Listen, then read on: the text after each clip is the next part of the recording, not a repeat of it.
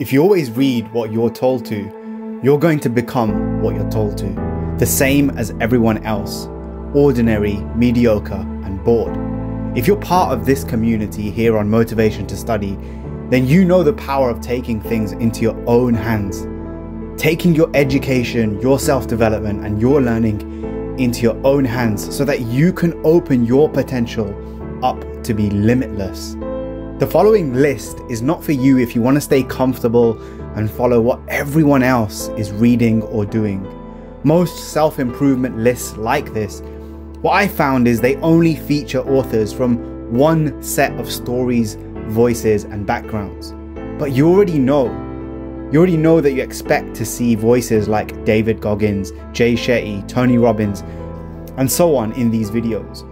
Now, these books written by these incredible people are amazing, but when you only hear from one set of cultures and experiences, you're missing out on new ways of looking at things. If you want to open up your life and your mind, you need to open up what you consume and what you learn from. Assess the landscape around you and assess the landscape inside you.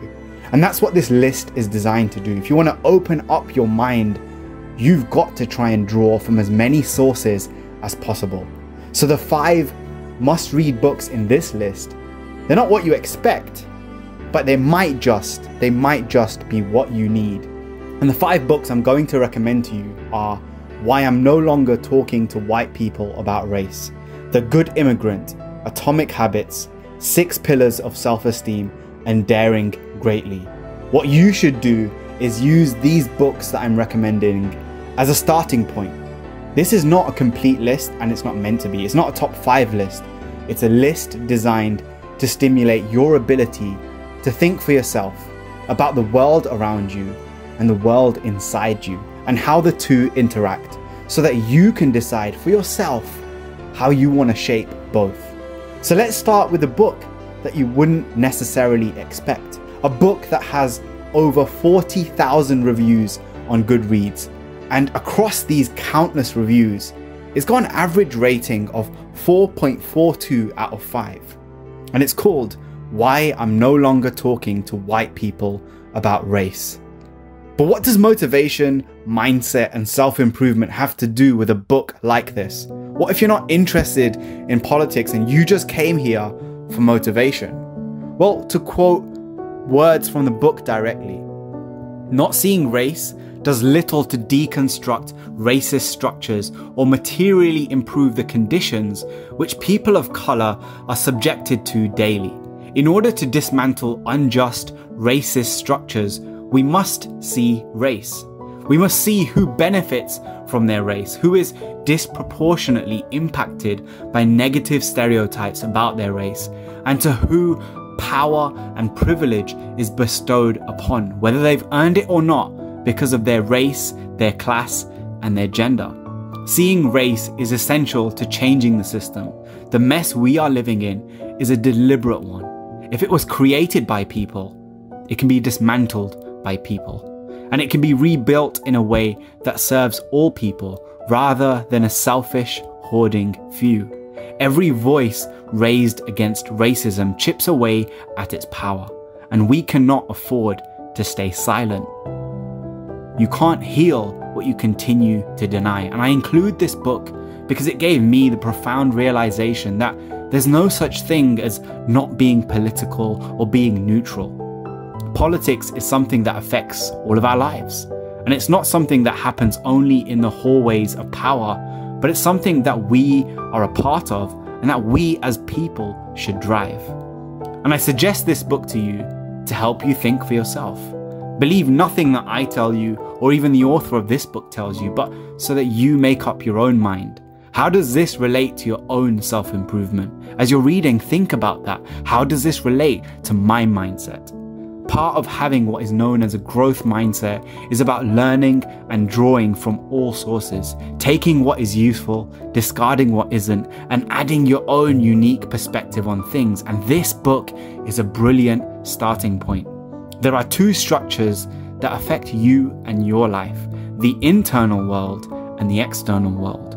Understanding both is key to helping you navigate towards the best possible you and the best possible world that you want to create. Book number 2 is another bestseller, read now by over 1 million people around the world since it came out just 2 years ago. It's practical, to the point, and evidence-based. It's about making tiny changes that can leave huge waves of change in your life, and it's called Atomic Habits by James Clear. In this book, again with a rating of almost 4.5 stars across almost 100,000 reviews, James Clear shares his proven framework to improving every single day. If you're having trouble changing your habits, the problem probably isn't you. The problem is your system. And I like this idea because it relieves the pressure on you and it places it on your process. Bad habits repeat themselves again and again, not because you don't want to change, but because you have the wrong system for change. You don't rise to the level of goals or motivation you have, you fail to the level of your systems. And here in this book, you'll get a proven system to take you to new heights, to learn how you can make time for new habits, even when life gets crazy, to overcome a lack of motivation and willpower, to design environments that make success easier so you can get back on track when you fall off course. So this is a book that's going to help you to reshape how you think about progress and success and give you the tools and the strategies that you need in a very practical way to transform your habits, whether you want to quit smoking, lose weight, reduce stress, or achieve any type of goal. And as James Clear says in the book, every action that you take is a vote for the type of person that you want to become. There's not a single instance that's going to transform your beliefs, but as the votes build up, so does the evidence for your new identity. So if you want to be extraordinary, is boiling it down to the most smallest common denominator, the smallest possible action you can take. And it's these tiny habits that create massive waves of transformation. Book number 3 is 6 Pillars of Self-Esteem by Nathaniel Branden. This is a book that I've recommended time and time again to anyone that wants to be more confident and more purposeful in life.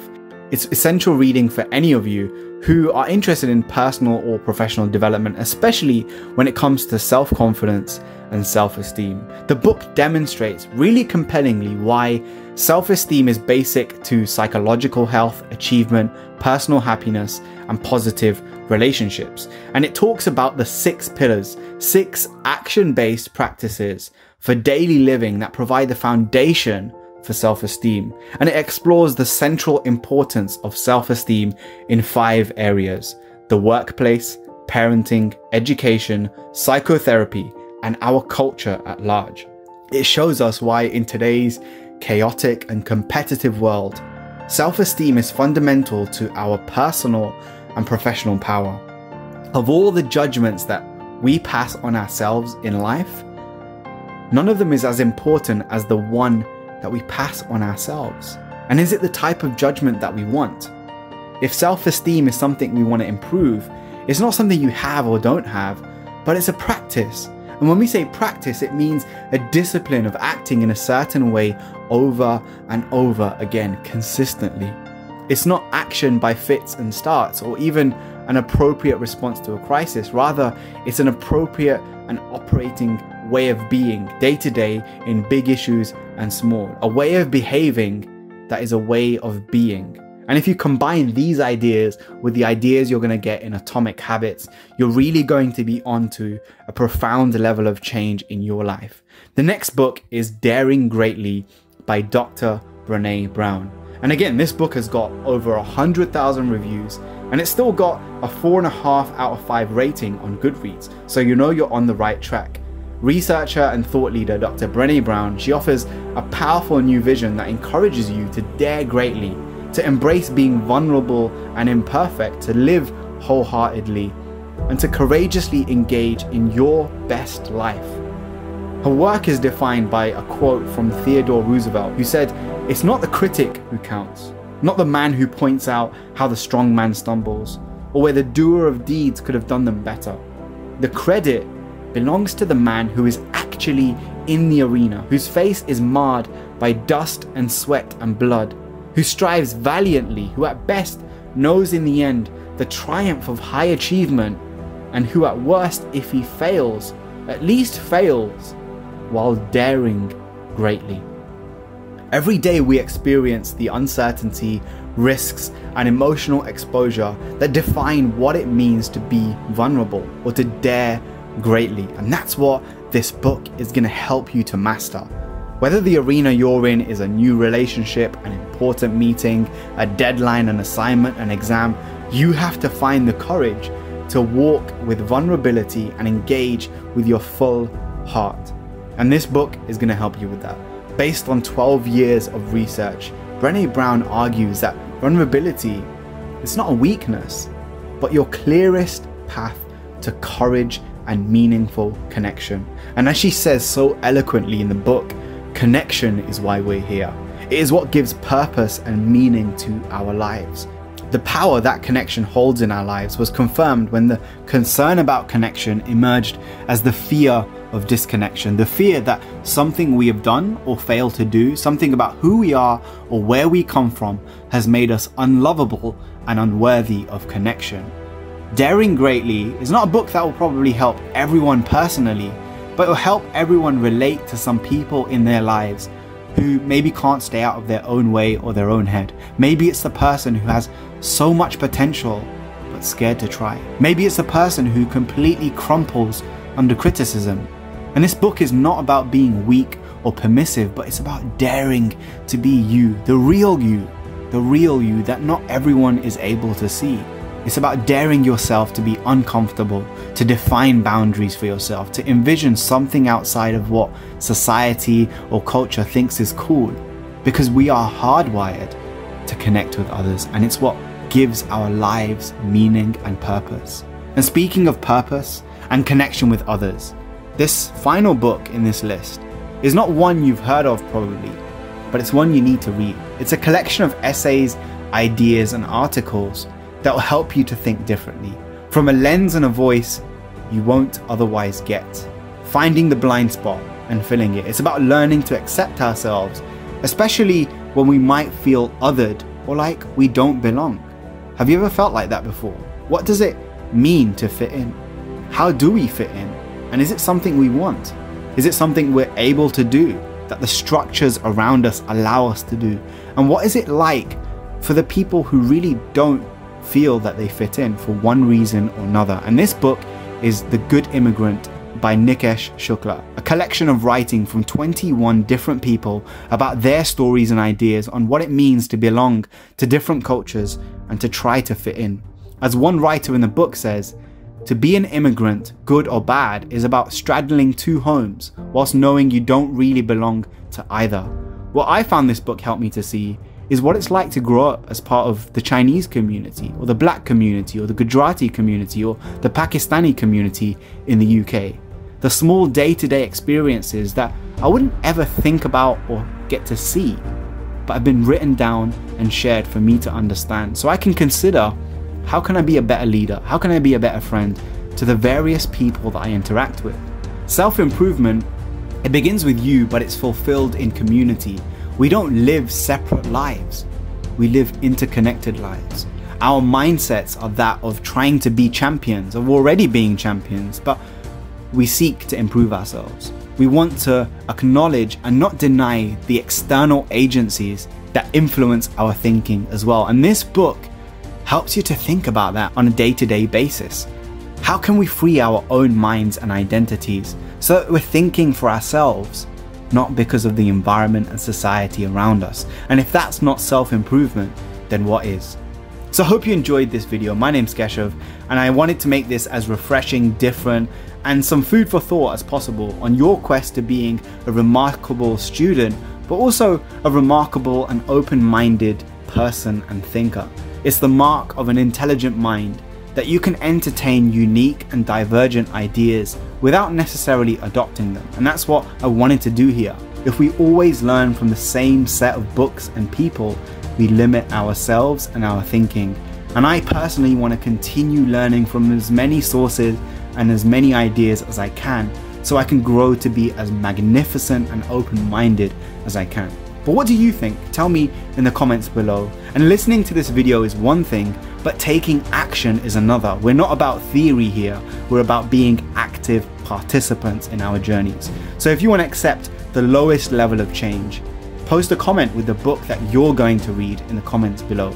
And if you want to go expert mode challenge, then go read all 5 of these, take notes, and share them with me on Instagram at KeshavBX. And if you want to learn more about how to find your unique purpose and calling in life and live the most meaningful life that you can based on your best self, I've created a free 45-minute training just for you, which takes you through the 6 major causes of unfulfillment in life so that you can avoid them. And it's based on the latest science and psychology right now. The link is down in the description. Go check it out. And until then, stay well, my friends. I'll talk to you next time. Peace.